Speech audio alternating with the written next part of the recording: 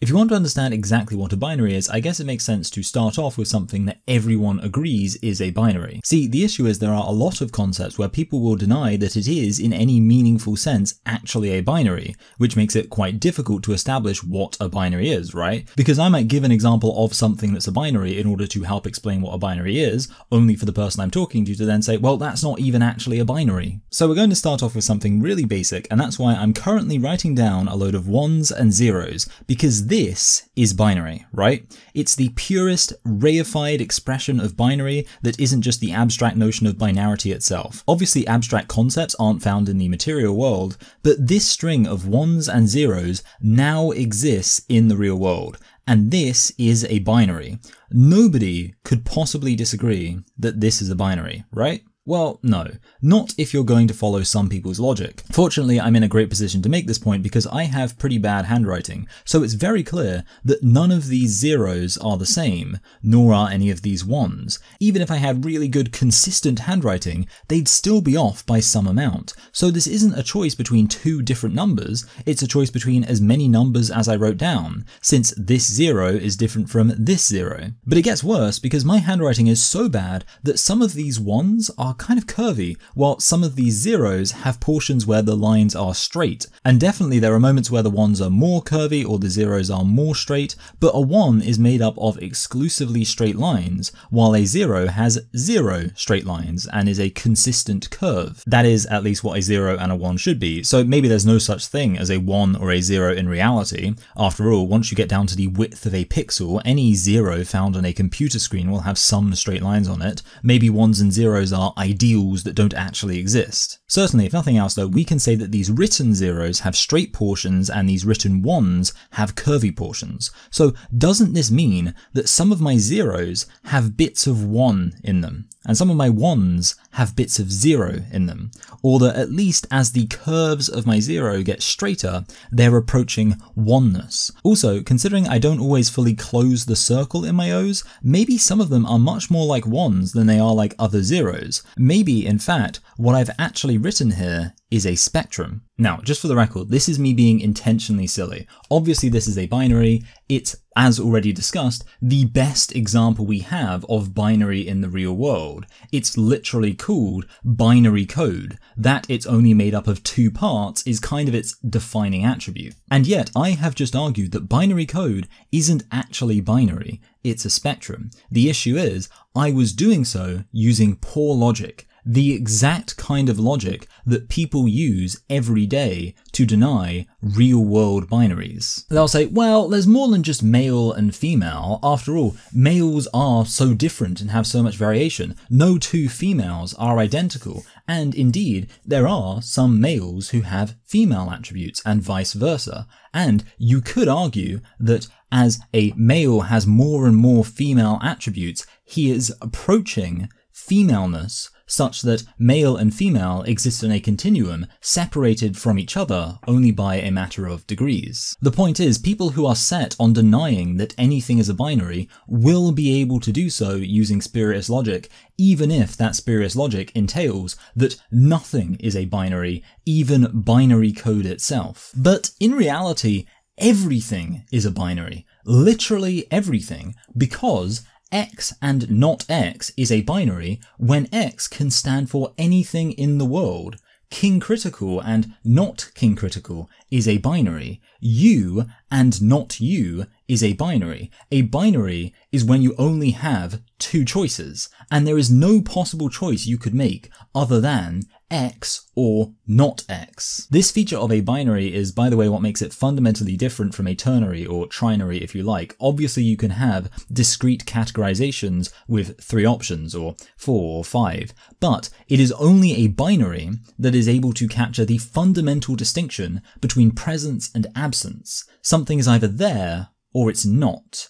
there is no third possible option in that dichotomy. This is to say that a binary is not distinguished from a greater number of choices entirely just by a matter of degree. You might be noticing this is getting pretty philosophical, and if that excites you, then I have some good news, and some bad news, and some good news. The good news is that I actually decided to do a lot of research into the philosophy of the concept of a binary. The bad news is that there actually isn't much academic philosophy around the concept of a binary itself, which was kind of surprising. I was thinking that considering how significant the distinction is between spectra and binaries, and how recurring binaries are in so many aspects of the human experience, that somebody would have written the definitive book on the concept of the binary. But nobody has, so it looks like it falls to me. Add this to the growing list of things that I surely thought somebody else would have done, but nobody has done, so I guess I've got to do it. Any university presses watching this, hit me up. I can stretch this video out to a book, no problem. Anyway, trying to find literally anything about binaries was a quest in itself. I was on JSTOR trying all sorts of different combinations of keywords just to find some information about binaries that wasn't directly related to computer programming. By the way, if you do appreciate this kind of effort, then you're of course welcome to give on Patreon, and I would like to give a massive thanks to those who are already contributing on Patreon. You are a huge help, and you're very much appreciated. And even when I did find philosophical articles talking about binaries, they usually weren't discussing the concept of a binary in itself, but rather discussing other concepts with a mind towards whether or not those were binaries. So clearly the concept of a binary is important. It's important enough that you can find all sorts of articles written by philosophers about whether or not ethics or consciousness or existence or truth is a binary, but nobody actually talking about what they really mean when they talk about something being a binary. This book behind me is all about metaphysics, so I was thinking surely this has something to do with binaries in it. Annoyingly and insanely, it doesn't have an index. So I was thinking, am I going to have to scan through this whole book? But fortunately I found an online PDF, so I was able to just control F it, and no results at all for the word binary. This book about metaphysics, about basically the fundamental reality of existence, doesn't contain even a passing mention of one of the main ways that we conceive of differences in our reality. In the end, I thought, well, surely somebody must have written about the Chinese idea of taiji, that the universe is fundamentally dualistic and composed entirely of binaries in balance. And once I started searching for this, it ended up being much more productive. So much for the idea that binaries are just a white European colonial imposition. Take that, queer theory. Asia's on my side. Thing is, even once you've found a load of articles about the thing you're looking for, you're not necessarily out of the woods yet, because those articles still have to have something of value to say. This is something that the climate of university doesn't prepare you for, because in university, if you just find some academic article talking about the concept, you can reference it and probably get a good grade. But if what you're actually interested in is discovering the truth, it matters that these articles are actually saying something insightful. Like, I found this one article called The Uses of Binary Thinking by Peter Albo, and at one point he says, many voices argue that wherever there are polar oppositions, there is dominance. Some classic terms are day/night, sun/moon, reason/passion, and of course, lurking behind all these pairs is usually gender, male/female. According to this critique, binary thinking almost always builds in dominance or privilege. So obviously this is nonsense, right? As we've already established, everything is a binary. So saying that conceiving of something as a binary engenders a particular type of thinking doesn't really make much sense if that particular type of thinking applies to literally everything. But I was interested in how is this article going to deal with the fact that often we don't have these ideas of dominance or submission in our conception of binaries, and I was a bit disappointed to see it just say, yeah, nah. Turns out you can just conceive of binaries in all sorts of different ways, which I agree with, but it just felt a bit anticlimactic. Anyway, the actual article I was interested in talking about right now is Structural Relations and Analogies in Classical Chinese Logic by Jana Roska. I'll link both the articles from which I derived anything useful in the description below, and you're welcome to check them out. Also, if you happen to find any other articles dealing with the concepts of binaries, then please let me know, because I'd love to read them. The literature review for my forthcoming book on binaries is currently looking dismally thin, but I actually thought this was was kind of interesting. The Mois thus asserted that the criterion for distinguishing the sameness or difference between individual objects should be how general the possession or non-possession of a given attribute was. It was wrong to distinguish an ox from a horse because it has teeth, whereas a horse has a tail. Teeth are not a unique specific characteristic of oxen, just as tails are not a unique feature of horses. But distinguishing them because oxen have horns, while horses do not, is likewise wrong, for horns are not a differentia specifica of oxen, but also a characteristic of sheep and goats.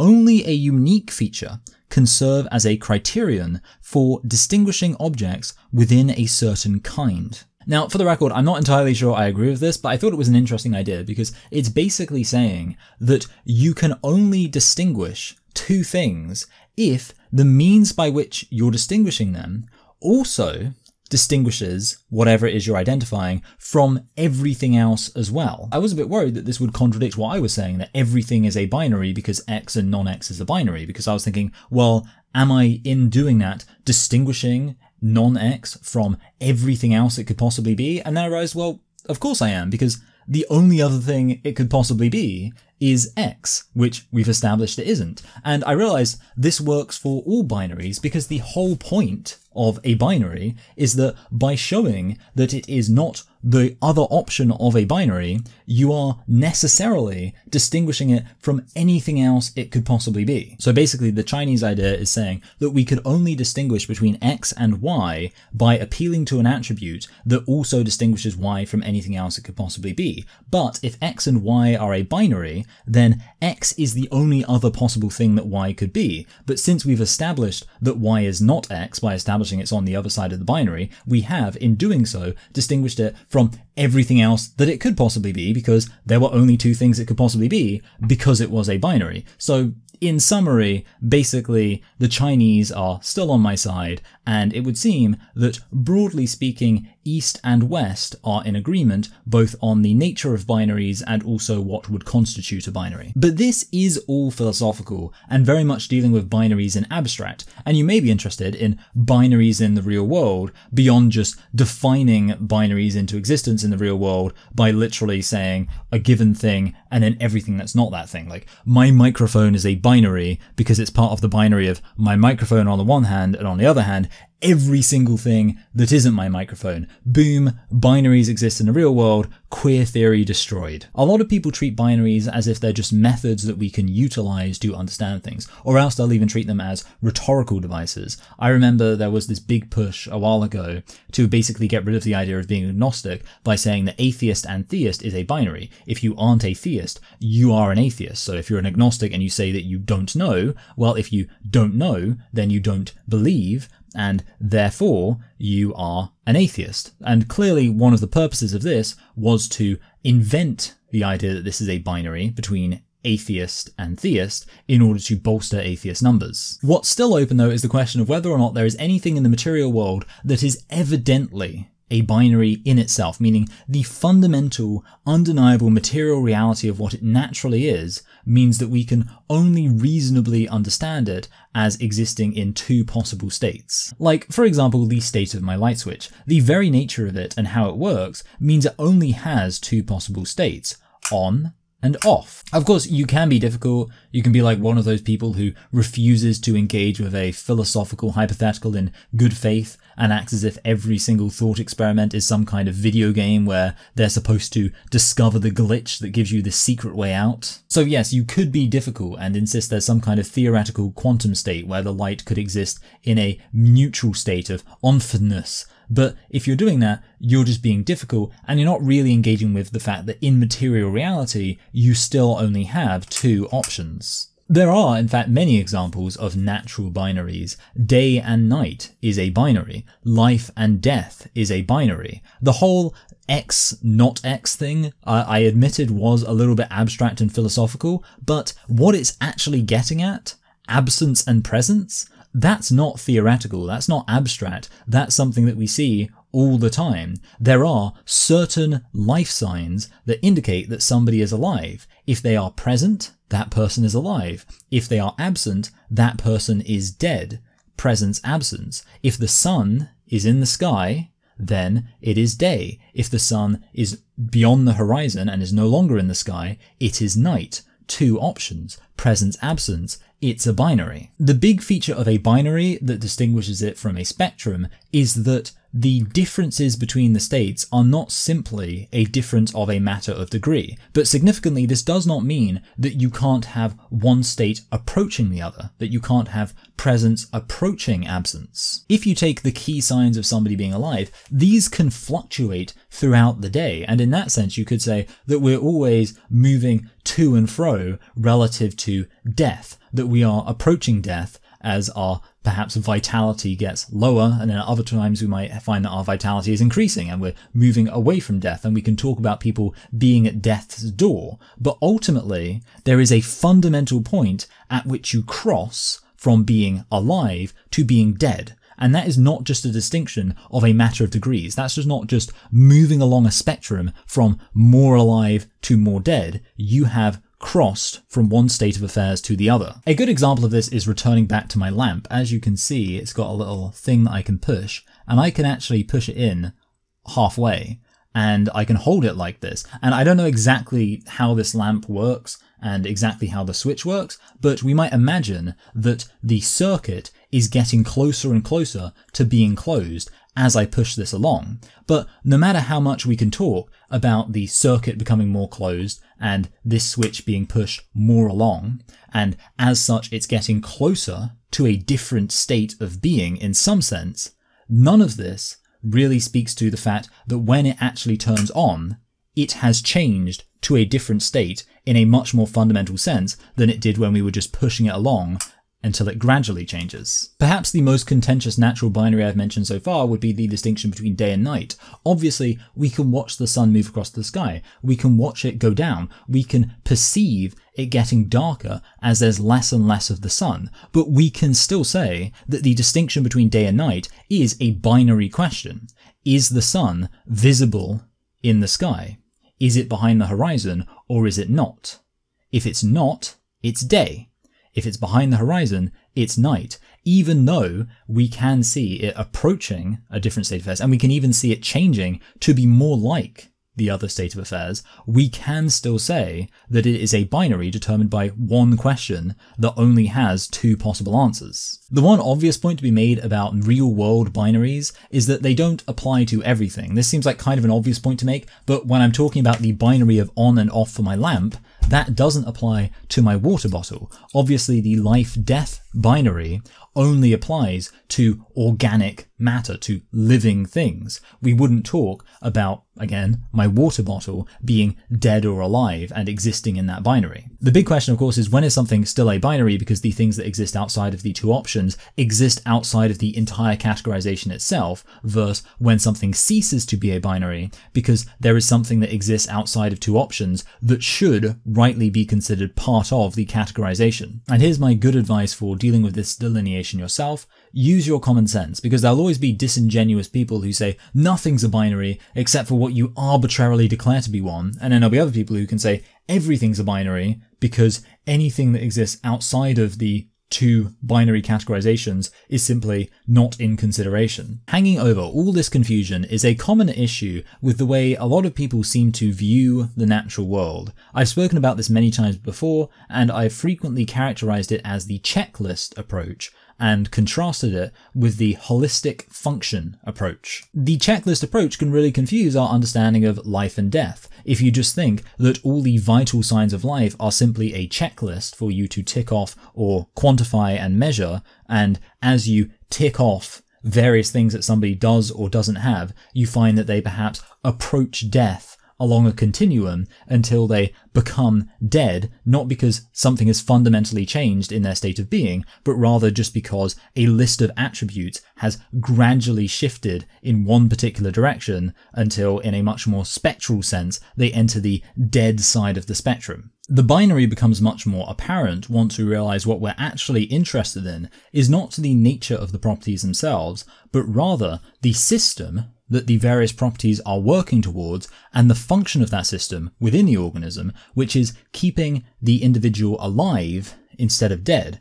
As such, life and death isn't about an aggregate of attributes, but rather what the presence of those attributes speaks to overall about the organism. This becomes much easier to understand if we realize that binaries often aren't oppositional, but rather speak to a complementary system. Rosker writes, binarity as such is not a specific feature of Chinese philosophy, for in its differentiating function it constitutes a basic aspect of human thought. However, the Chinese approach to binary relations differs greatly from dualisms such as they were developed in the Judeo-Christian tradition, which is characterized by the creation of logocentric binary pattern rooted in the mutual contradiction of both polar opposites, and which tends towards the preservation of one and the elimination of the other pole. And then you can go on to read the rest, but basically it goes on to say that this other type of binary in Eastern philosophy is more about the two working together, yin and yang obviously. For the record, I think this is wrong. I don't accept that Western thought always imagines binaries as oppositional, nor do I necessarily accept that Eastern thought always considers binaries to be complementary. Rather, I would say that there are some binaries that are more oppositional and there are some binaries that are more cooperative.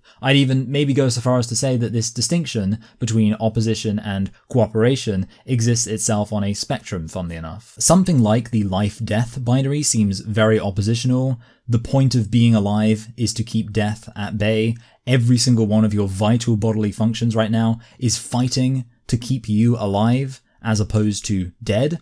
Yeah, there are some Eastern philosophies that say that actually life and death are part of some wonderful harmonious balance, and I imagine that's a very peaceful thought, but it doesn't seem to cohere with what we tend to observe in the natural world, which is that life desperately does not want to be dead. On the other hand, there are binaries that I think nobody could deny are cooperatives. Take, for example, the binary of left and right in clothing. The point of having a left shoe is not so that the left shoe can dominate and win out, and you can have hundreds of left shoes and no right shoes. The point of having a left shoe is that you have a right shoe so that you can wear a pair of shoes where both shoes fit your feet, because they are organized one around your right foot and one around your left foot. Now yes, you could argue in some deep philosophical sense that every object wants to be itself and as such is striving against being anything else. I believe Spinoza calls this idea conatus, but the point is that a right shoe, yes, exists in opposition to being a left shoe,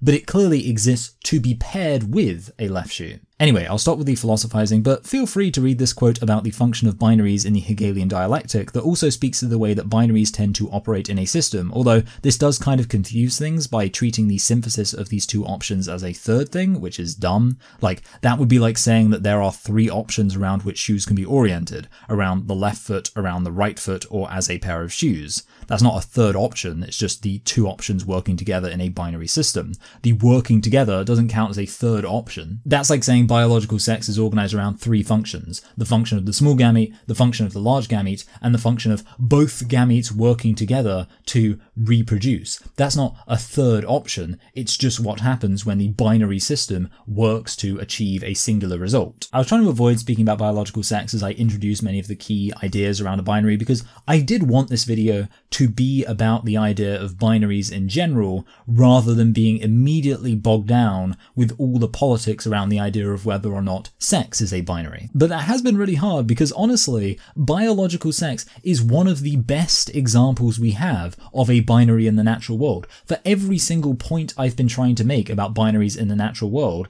biological sex has been the perfect example I could have appealed to demonstrate that point. Like, all the examples I gave were basically fine for how a binary is about how you have two fundamentally different states of affairs, and even as one state of existence approaches a different state of existence, it still doesn't become that state of existence until something fundamentally changes. But do you know what's an even better example of that? Biological sex. Because I am a male, and there are various attributes of mine that could change to be more typical of a female, or maybe were always more typical of a female. And, you know, I'm not going to list off all those attributes, but I'm sure you know what they are, and clearly they can change. Just like there are various attributes I have that could change to be more typical of that of a dead person. Like if my heart rate goes down, then it's approaching the heart rate of a dead person, which is 0 beats per minute. But ultimately, what matters isn't how many of my attributes are more like that of a typical female. What matters is not how female I'm getting, insofar as we can even conceive of that.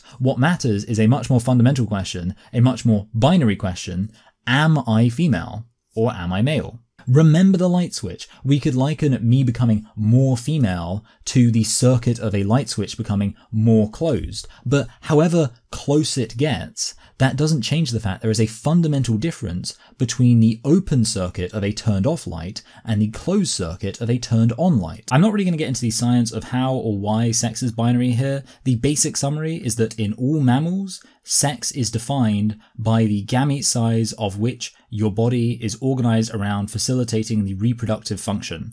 If you would like more details, then I would recommend the Paradox Institute, which is a YouTube channel that deals entirely with the science of sex and specifically why sex is a binary. So that would be a very good place to start. By the way, biology as it relates to sex is filled with all sorts of binaries. For example, all reproduction is either isogamous or anisogamous. There's only two options, so that's a binary. There are many other examples of such binaries, so it's not as if mammalian sex stands alone in itself as being the only binary here. Also, pregnancy itself is binary. When two people of opposite sexes come together, the female is pregnant. She isn't slowly approaching pregnancy, moving along the spectrum from less pregnant to more pregnant as reproduction happens and, you know, all that kind of stuff. No, as soon as the sperm fertilizes, or the small gamete fertilizes the large gamete, she is pregnant. And then as soon as she has given birth, she is no longer pregnant. There is no spectrum here. There's no movement along a continuum. It's an either-or thing.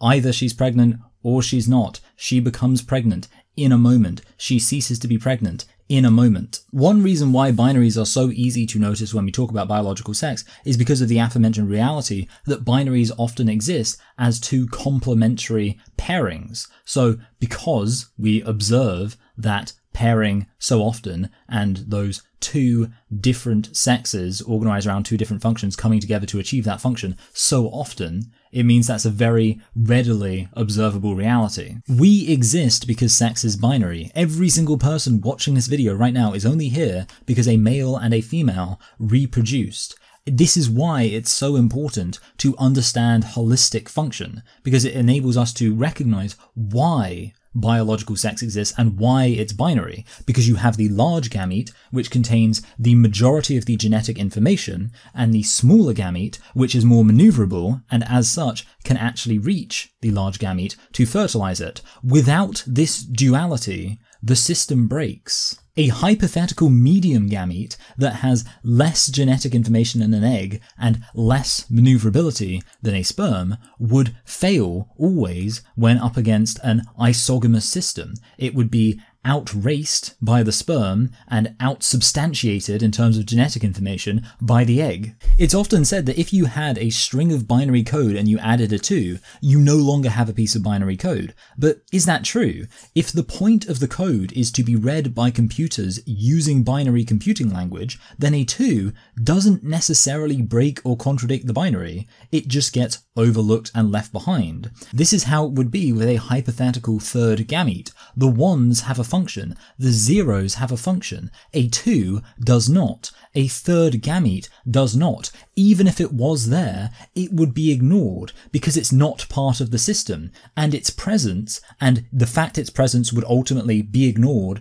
and it would just die out, speaks to the fact that what we're dealing with here is in fact a binary system. I'll close with these words from Elbow in the uses of binary thinking. It may be that the very structure of our bodies and our placement in phenomenal reality invites us to see things in terms of binary oppositions. Indeed, the very same post-structuralists who are so unhappy about too many binary oppositions in structuralism seem to invite far more of them into their model for how human language and meaning function. I do think the idea of binary as a method to understand the world is a bit wrong. Certainly, the idea that binaries exist to simplify the world is so wrong that that's actually what I'm going to be critiquing in detail next week in my video that will be a comprehensive exploration of spectra. But more to the point, binaries aren't just an optional tool in an analytic toolbox. Sometimes reality itself, undeniable material reality, will force us to acknowledge that something is a binary, independent of our categorization of it as such. I've already said that we can basically just decide that something is a binary with the old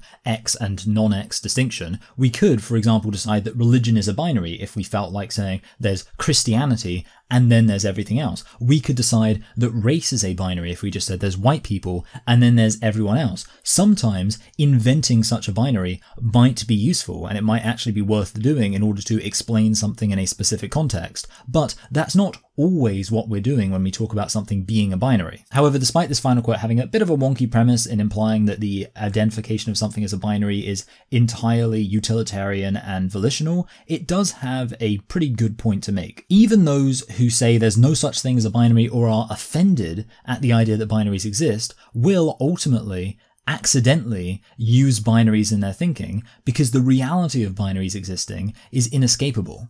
Anyway, I hope this exploration of the broad idea of binaries was in some way edifying. A lot of this felt kind of obvious to say, but I thought someone needed to say it, and as far as I can tell, nobody has said all of this stuff comprehensively until I sat down to make this video. So considering how much time we spend talking about is sex a binary, is sex a spectrum, I thought, yeah, maybe somebody should sit down and just say, okay, but what actually is a binary? When we talk about binary, what are we saying? And of course, I'm going to be doing that next week with spectra. So make sure that you are excited for that. And if you haven't subscribed, of course do. Like, comment, share, all that kind of stuff. I'm very interested in the comments here. Sometimes I make videos and, you know, whatever. I'm not going to say I don't care about the comments, but I'm not like thinking forward towards them actively. But then I make videos where I'm like, no, I'm really interested to see what people have to say, what other examples of binaries people can have. I could almost guarantee there are going to be people with additional thoughts, and I'd imagine a lot of them are going to be insightful. So that's exciting. Yeah, of course, please comment. Another thing, of course, that you can do is you can give on Patreon. And if you give on Patreon, not only are you supporting this channel, which is wonderful, but you will also get access to an additional live reaction video that I do every single week. So I will show you the most recent example of that for you to check out now. Long hair jump scare. Different views about language. I don't think that including the word typically is that problematic. I think. Yeah, that makes sense. So basically, because obviously my issue of using the word typically is that I do think a definition needs to categorically, I said this before, include all things that are being described by a term and exclude all things that aren't. And within that context, saying typically it just doesn't work, because it's like, again, the problem is you have the, and I think I actually addressed this later on in the video, so I think I'm just repeating an argument that I make there, which is, well, if you then have something that doesn't fit the definition, does it, is that because it isn't the thing, or it's just not a typical example of that thing? If that looks of interest to you, then like I say, you can just give on Patreon, and as little as $1 a month is how low I'm willing to go to give you this wonderful service of an extra live reaction. So yeah, I hope you enjoyed that, and I will see you all next week.